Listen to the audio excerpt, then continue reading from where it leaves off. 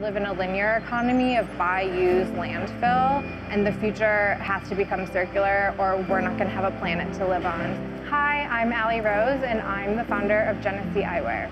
Genusee is the first circular economy eyewear brand, and we make glasses locally in Flint, Michigan from recycled single-use plastic water bottles.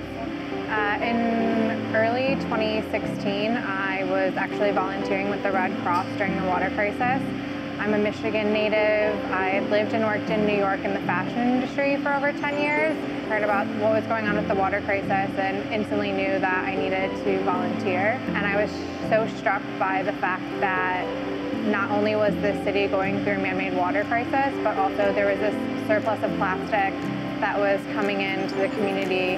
And I don't know how to solve a water crisis, but I have a background in design and I know how to make things. So my instant reaction was, okay, what's happening with all of this plastic?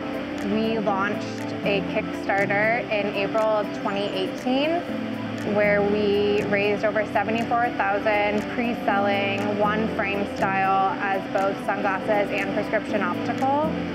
And from there, we really hit the ground running, getting our manufacturing up and in place.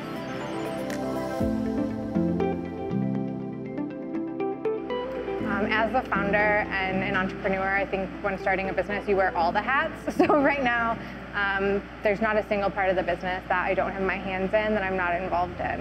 Our main goals when starting the business were to, number one, reduce localized plastic waste, create jobs and living wage jobs that anyone can be trained to do, as well as encouraging a circular economy and then giving back to Flint.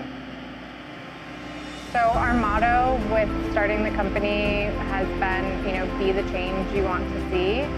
And for me personally, that really means just showing up in my everyday life.